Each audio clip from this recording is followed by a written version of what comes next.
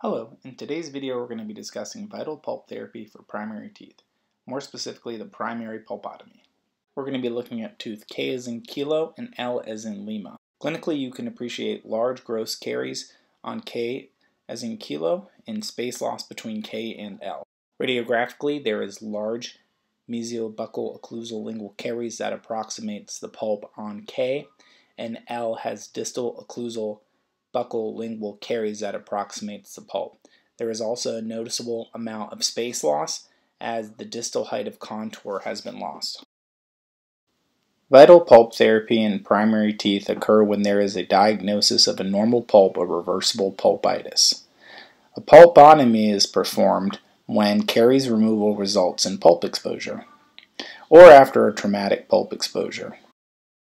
There should be no radiographic signs of infection and no radiographic pathological resorption evident on your film.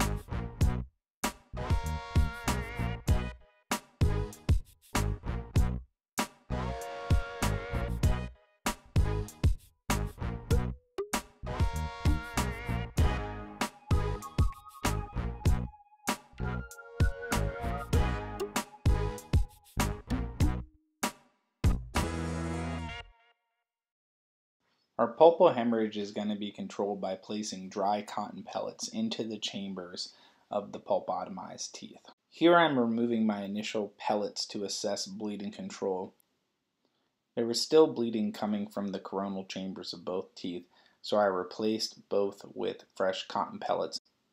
When the coronal tissue is amputated, the remaining radicular tissue must be judged to be without excessive hemorrhage that cannot be controlled by a cotton pellet that was placed for several minutes.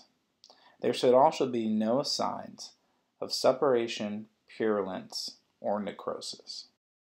This is what we'd expect to see as far as hemorrhage control after removal of cotton pellets. There was still excessive bleeding from the chambers. Check for tissue tags or unremoved pulp tissue. If all tissue was correctly removed and there was still excessive hemorrhage, then alternative vital pulp therapy like pulpectomy would need to be performed. We're going to be filling this tooth with NeoPutty by NuSmile. My previous video goes into the IFU for this product. I do like the NeoPutty dispensing guides that come with the NeoPutty tubes. It shows how much NeoPutty your staff member needs to dispense for a single pulpotomy, 2 pulpotomies. I do think it helps eliminate waste of the product and makes it a more cost-effective material. For teeth expected to be retained for 24 months or more, only MTA or formocresol are recommended as your medicament of choice. Other medicaments and techniques such as ferric sulfate, sodium hypochlorite, lasers, or tricalcium silicates only have conditional recommendations. Calcium hydroxide is contraindicated and there is evidence against its use and should not be utilized. Here we're going to obtund the chamber with GC Equia Forte HT. It is a high viscosity glass ionomer cement that auto cures. We want to restore the tooth with a restoration that seals it from microleakage. For multi-surface or extensive carious lesions, a full coverage restoration is going to be the restoration of choice. We're going to place two back-to-back NuSmile Zirconia posterior crowns and go into a few tips and things that I think about when I place two of these back-to-back. The first learning point is the amount of circumferential reduction that is required to be perigingival or equal gingival to the margin. The way I think about this is taking your standard class 2 MODO box, like we would use a 245, and then extending that all the way around. So picture a box form that is going completely around the tooth. That is equivalent to your diamond burr making your chamfer. Then once we are satisfied with our crown size, we're going to take a needle diamond burr and remove that chamfer that we just made.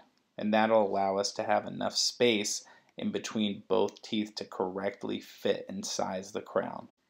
So hopefully in this portion of the video you can appreciate the buccal chamfer that is equal or perigingival that I'm starting to develop 360 around this tooth. That is probably one of the most important steps when doing back-to-back zirconia crown. This is a different example on S's and Sierra that had a zirconia crown where T had a glass ionomer sealant. You can appreciate in the second picture the amount of buccal reduction that needs to occur peri or equal gingivally prior to removing your chamfer. This is another case where B as in Bravo had a zirconium crown as A and in Alpha had a glass ionomer sealant. And what I want to show is the amount of chamfer that is visible on the lingual surface that had to occur prior to removing that final chamfer and seating the crown. I think the second most important learning point is maintaining the long axis of your burr and not leaning the burr on the tooth or away, therefore creating an undercut. I think this is one of the most common mistakes when people start to do posterior zirconia crowns, as they end up with a very wide base trapezoidal or pyramidal substructure and cannot get their crown to seat fully. Here's an example of a final prep on I as in Indigo, and you can appreciate the cylindrical appearance of the final preparation. It is not a base pyramid or a trapezoid, and the crown should easily and passively fit on and off. The step is showing the refinement of the final preparations. We have two cylindrical preps, and we're just now going over any sharp angles or excessive occlusal areas. These are our try-on crowns. I like to look at the marginal ridge height as they approximate to the cuspids. This is checking our occlusion. Pediatric zirconia crowns do not tolerate excessive occlusion, and the initial patient's occlusion should be replicated. 2% lidocaine with 1 by 100,000 epinephrine is delivered into the attached gingival tissues for hemostasis. Blanching of tissues is an important aspect of achieving hemostasis in this manner. With hemostasis achieved, crowns are going to be delivered and cemented utilizing BioCem, a resin-reinforced glass ionomer cement by NuSmile. The benefits of this cement is its command curability. Excess cement should initially be left prior to tack curing. This will allow easier removal of cement collar prior to final cure. After final cure, excess cement is removed and rinsed from the mouth.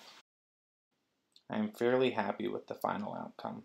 I do think that tooth number K could have been a size smaller, but I don't think it would interrupt with the eruption pattern of number 19.